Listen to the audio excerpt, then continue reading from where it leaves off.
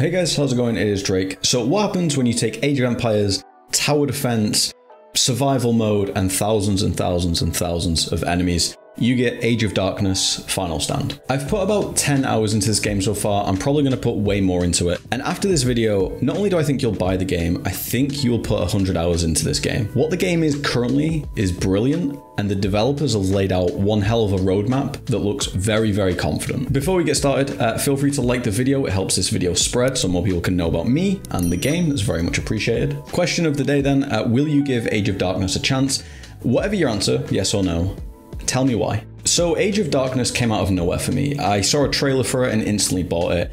I never do that. I wasn't expecting to do that. But I was looking for a very specific game, and no, not a strategy game. I was looking for a game that I could stop and start. I could pick up and drop at any single moment. I didn't need a single player game because I know in the back of my head, and I think you know this as well, you know that there's going to be an 8-hour investment or a 30-hour investment to really get the benefit out of that, whether it be a God of War or an Uncharted or a Last of Us or whatever it is. I didn't want to go the other side of things either, where I play a super sweaty comp game, League of Legends, Dota, Valorant, CSGO.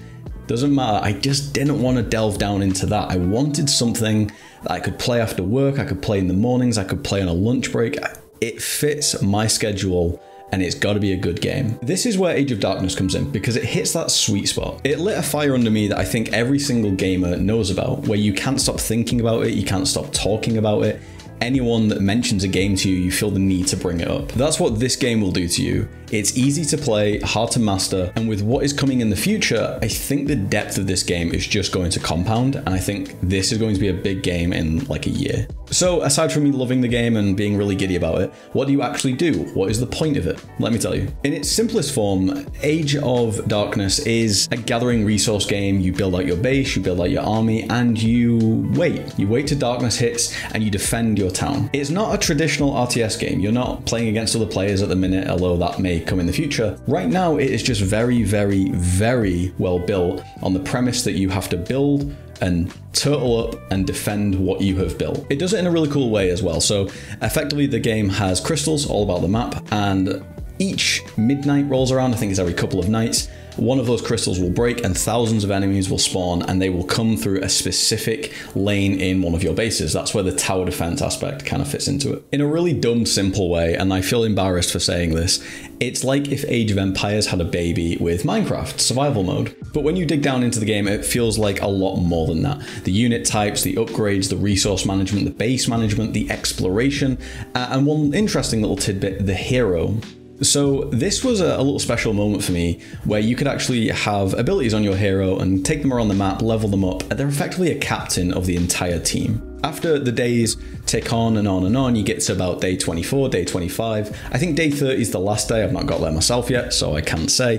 But eventually, the 4 crystals all break at once, and everything comes for you at once, and you have to deal with everything. Everything you've spent your time building over the last couple of hours all comes to a head, and you have to have one final stand, as the title suggests. I trust this game, I trust these developers.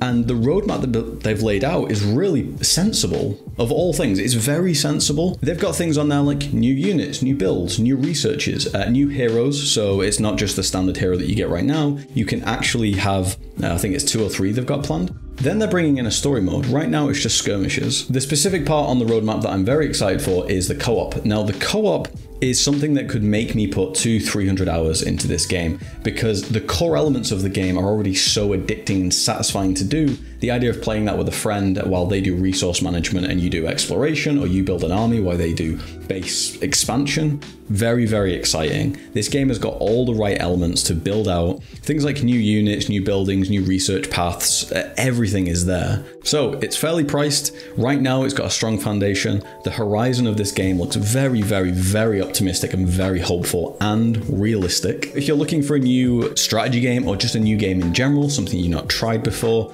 I highly recommend this game. So I'll see you in the comments down below to talk about this game. If you've played it, tell me all about it. If you know stuff that I don't, which is very likely, tell me about it. And if you're not sure what all the fuss about with GTA is, feel free to click on the screen now and it'll take you over to my video about that. Thank you very much for watching, and I'll see you in a couple of days. Peace.